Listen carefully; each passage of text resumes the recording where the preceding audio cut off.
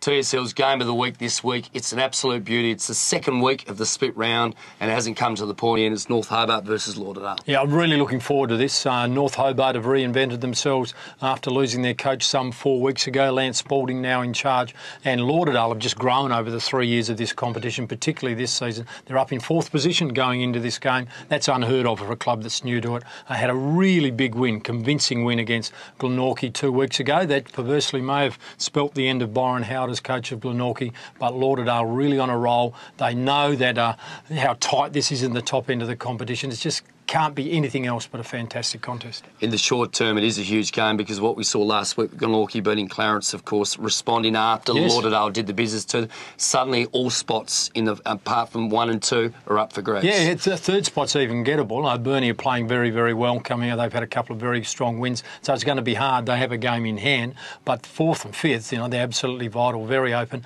And just the resilience or the bounce back from Glenorchy last week has just added that extra little bit. Lots of really good players running around in this. I'm looking forward to seeing Matthew Smith play, Marcus Fitz.